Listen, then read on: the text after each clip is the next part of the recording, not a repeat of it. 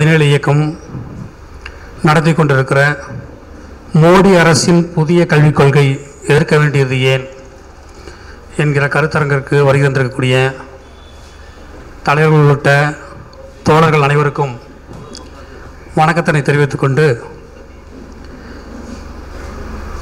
இதை ஏன் எதிர்க்க வேண்டும் என்கிற கேள்வியாக இருக்குது. அந்த பக்கங்களை தொடர்ச்சியாக நீங்கள் அந்த வெளியிட்டிருக்கிற பக்கங்களை பார்த்தீங்கன்னா தெரியும். கஸ்தூரி ரங்கன் என்கிற ஒரு விஞ்ஞானிகிட்ட கொடுத்து 9 பேர் கமிட்டி, அவங்க விண்வெளி ஆராய்ச்சியாளர்கள். ஒருவேளை இவங்க கீழேருந்து பண்ணாங்களா இல்லை மேலேயே இதெல்லாம் பண்ணிட்டு வந்து கீழே அறிக்கை கொடுத்தாங்களான்னு தெரியல.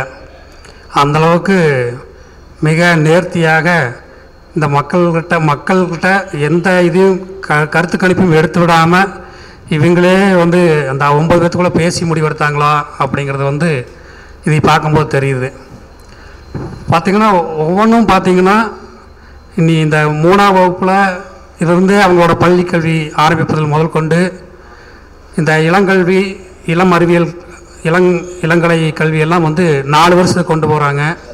அதே மாதிரி 9ஆம் வகுப்புலேருந்து 12ஆம் வகுப்பு இருக்கக்கூடிய மாணவர்களுக்கு செமஸ்டர் முறை முதல் மாதிரி இல்லாமல் அரை பரீட்சை, முழு பரீட்சை, கால் பரீட்சைங்கிற மாதிரி இல்லாமல் செமஸ்டர் முறையாக அதை பண்ணுறதும், அதே போல் இந்த பல்கலைக்கழகங்களெல்லாம் முற்றிலும் ஒழித்து விட்டு எல்லா கல்லூரியும் தன்னாட்சி ஆக்கிறது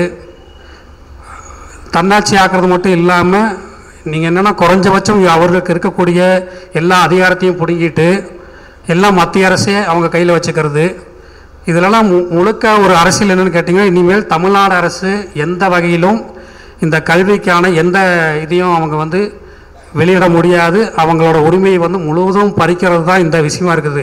குறைஞ்சபட்சம் பார்த்திங்கன்னா கிராமப்புறங்களில் இருக்கக்கூடிய மாணவர்கள், கிராமப்புறத்தில் இருக்கக்கூடிய மாணவர்கள் அங்கன்வாடிங்கிற ஒரு இது கிராமப்புறங்களில், நகர்ப்புறங்களில் இல்லாட்டி இந்த எல்கேஜி, யூகேஜி, ப்ரீகேஜின்னு கொண்டு விட்டுறாங்க. ஆனால் கிராமப்புறங்களில் அது கட்டாயமாக இருக்குது எல்லா இடங்கள்லையும்.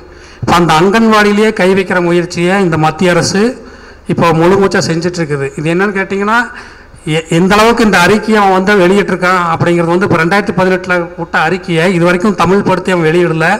யாருக்கிட்டையும் அவன் ஆலோசனைகள் நடத்திடலை. இதே ஒரு அந்த அரசு எந்த அளவுக்கு இதை ஒரு குலக்கல்வி திட்டமாக கொண்டு போயிட்டுருக்குதுங்கிறது நம்மளால் புரிஞ்சிக்க முடியுது. இதில் நிறைய விஷயங்கள் நம்ம குறிப்பிட்டு பார்த்தா, பல்கலைக்கழகங்களுடைய அங்கீகாரத்தை ரத்து பண்ணுறது, அவங்களுக்கு இருக்கக்கூடிய அதிகாரத்தை பறிக்கிறது மட்டும் இல்லாமல் முழுக்க இது தமிழக அரசின் கையில் இருந்துடக்கூடாது. ஏன்னா இப்போ பார்த்திங்கன்னா வடநாட்டுக்காரங்க இன்றைக்கி ஒரு நீட்டுங்கிற தேர்வு மூலமாக நம்ம மருத்துவக் கல்லூரியில் படிக்கக்கூடிய ஒரு சூழல் உருவாக்கிட்டான். ஏன்னா நம்ம மற்ற மாநிலங்களுக்கு இருக்கக்கூடிய பிரச்சனை என்னென்னா அது வேறு. நம்ம எந்த அரசாகட்டும், ஊழல் அரசாக இருக்கட்டும், எதாக இருந்தாலும் நம்மளோட கல்வி தரம் தமிழ்நாட்டிலுங்கிறது மேம்பட்ட நிலையில் தான் இருக்குது. இன்ஃப்ராஸ்ட்ரக்சருங்கிறது மற்ற மாநிலங்களில் அவ்வளோவெல்லாம் கிடையாது. அப்போ மற்ற மாநிலத்துக்கு வராத கோபம் தமிழ்நாட்டுக்கு கண்டிப்பாக வரத்தான் செய்யும். நம்ம அது விட்டுறவும் முடியாது. ஏன்னா அத்தனையும் கல்வி ஆகட்டும், மொத்தத்திலே ஆகட்டும், நம்ம இன்ஃப்ராஸ்ட்ரக்சர் லெவலில் தனியாராகட்டும், இல்லை பொதுத்துறையாகட்டும், இல்லை அரசாகட்டும், நம்ம அதில் தன்னிறைவு அடைந்திருக்கிறதுன்னு தான் சொல்ல முடியும். ஆக இந்த பிரச்சனைகளை நம்ம சாதாரணமாக விட்டுவிடக்கூடாது.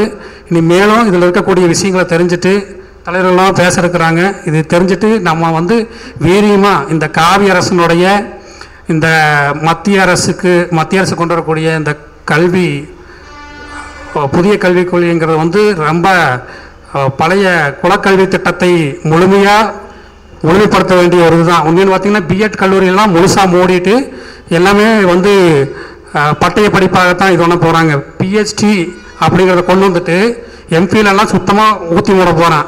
இதெல்லாம் மிகப்பெரிய ஒரு கொடுமையான விஷயங்கள். கல்வி அவனோட கட்டுப்பாட்டுக்குள்ளே கொண்டு வரக்க அவன் எல்லா வித முயற்சியும் எடுத்துக்கொண்டிருக்கிறாங்கிறத தெரிவிச்சுட்டு, நம்ம நீ அடுத்த கட்டமாக என்ன செய்ய வேண்டுங்கிறது நம்ம யோசித்து இந்த காவியினுடைய புதிய கல்விக் கொள்கையை கடுமையாக எதிர்ப்போம், கரம் கோப்போம் என்று சொல்லி வாய்ப்புக்கு நன்றி கூறி விடைபெறுகிறேன். நன்றி, வணக்கம்.